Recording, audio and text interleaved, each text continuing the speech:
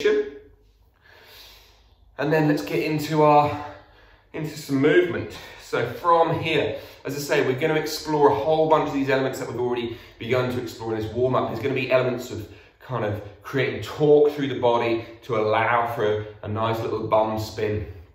We're kind of looking at those transitions of going from floor up into a squat, into that fisherman's squat, and out and around. So let's start here. We pretty much prepped this in our warm-up anyway. So let's bring our left hand down behind us, slide, slide. Right hands are going to come down to the floor on this side. So this is where we begin to put that torque into the body. So from here, we're going to pull our legs back. Okay, so this almost torques and loads the front of the pelvic, the front of the abs up, low back gets short, and then we're going to push and slide and come round. Okay, so just going through that again. We've kind of come from here, and again I'm going to do the opposite side this time. So right hand, left bum, sorry, right bum, left bum cheek, hands come to the outside. So automatically we're already beginning to leave our legs behind to feel this tension draw through the torso. The legs draw back, and then we sweep around into this position here. So from here, obviously I've just stopped, but we're going to try and use the momentum to come up into that little fisherman's squat that we played within our warm-up. So we're going to use that inertia that we've just created from here, sweep through there. And as we do this, this right foot is still going to come through. We've got our left hand has near enough come down to the floor and help slow. And then we're going to push off our left toes as we've done the bum cheek on the bum spin on the left, and find our way into this fisherman's squat here.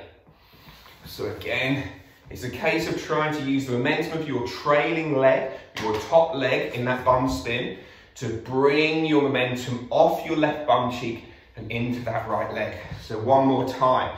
We've gone from here, left hand, left bum, right bum, hands to the right, kick back, sweep, and as you come around, this top leg is carry on spinning, the right hand pushes you up to that fisherman's squat, and then from there, all we're going to do is hands forward, down into the floor, little kick hop, and then we're going to come back out.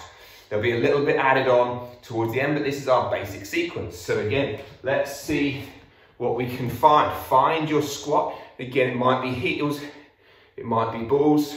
So from here, weight bear into your landing pad on the right, but keep it soft. We want everything to be quiet. Right bum cheek, left bum cheek, hands. Load that torso, sweep the legs round, come through into your fisherman's squat, load the hands, step off and walk away. Okie dokie. So again, where do we go? We'll do the opposite side. We're in our squat, left hand, landing pad nice and soft, slide yourself back. Almost imagine there's a little push through your hand as well, just to give you that time. Hands then come around to the right. We kick and push, sweep round towards our fisherman, hands into the floor, stepping out. And again, in that handstand, at any point, it could just be a tiny little kick. But remember, as you do this little kick, the key is not to wait too long for your legs to switch over, okay? If you end up switching your legs too soon or too late, what's gonna happen is, as you come up, it's gonna feel super rushed. So you're gonna end up doing this.